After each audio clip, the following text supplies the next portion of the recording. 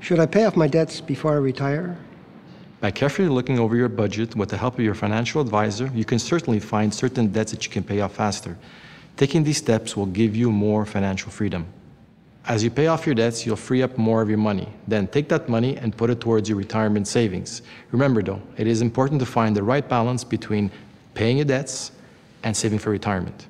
I'm going to retire soon.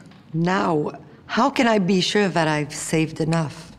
As you approach retirement, you should be contributing as much as you can to various retirement savings plans. Do you have any unused RRSP contribution room? Do you have some catching up to do?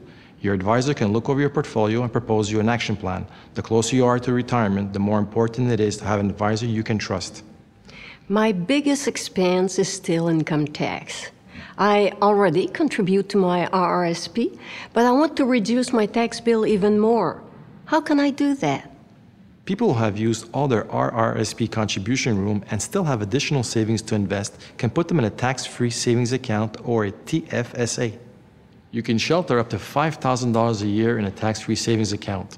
Withdrawals are non-taxable and can free up new contribution room for the following year.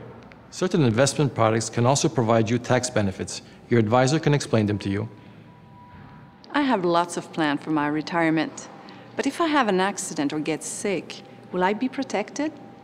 How can I also protect my loved ones?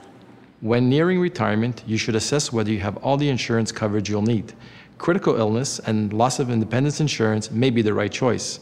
Your advisor can put you in contact with a financial security advisor who can help you choose. We know that the run-up to retirement is a crucial period. To approach it with confidence, I encourage you to meet with your case advisor.